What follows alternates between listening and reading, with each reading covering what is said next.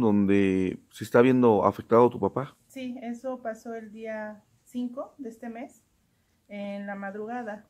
Mi papá venía de trabajar en un ¿Quién es tu papá? levantamiento, el señor Abraham Jaime Cortero Tepa, comandante del grupo de Ajalpa. Ajá. ¿Ellos venían de trabajar? Venían de un levantamiento de cadáver aproximadamente a la 1 de la madrugada y ya se dirigían hacia su comandancia para descansar cuando encuentran un convoy que transportaba pollo. En un momento, bueno, mi papá venía en el lado de copiloto y venía otro compañero de nombre Armando, venía manejando. Cuando ellos tratan de rebasar el convoy, un vehículo Versa, color blanco, les da alcance y empiezan a dispararles. En ese momento mi papá repele la agresión y él también empieza a disparar. El vehículo se sigue y los compañeros, bueno, en este caso mi papá y el compañero Armando, llegan al arco de seguridad a pedir auxilio o apoyo por el ataque que habían sufrido. Posteriormente llega este vehículo y es ahí cuando se dan cuenta de que eran guardias de seguridad.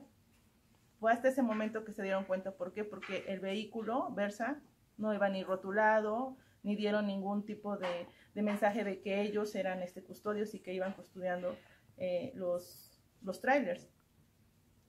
En ese momento se bajan y empiezan a discutir y el chofer del Versa conocía al compañero de papá, Armando, y se hacen de palabras, se empiezan a discutir por qué dispararon, y el chofer le dice que pues el copiloto, que fue el que disparó, de por sí era muy alocado, y entonces, porque le dijo, son compañeros, tranquilo.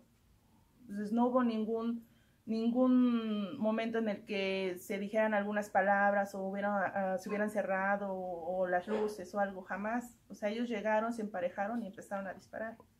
Ellos, los custodios a los policías ministeriales. A los policías ministeriales. Los primeros que llegan a pedir apoyo al arco de seguridad porque recibieron un ataque son tu papá y su compañero. Sí, ellos son los que primero llegaron, con torreta abierta y todo pidiendo apoyo. Esto consta en averiguaciones. Eso consta.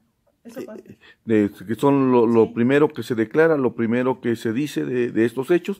Llegan a decir que tuvieron un enfrentamiento, que los acaban de agredir, piden apoyo a la policía estatal, por lo que me dices. Así es, ellos llegan primero y posteriormente llega el Versa.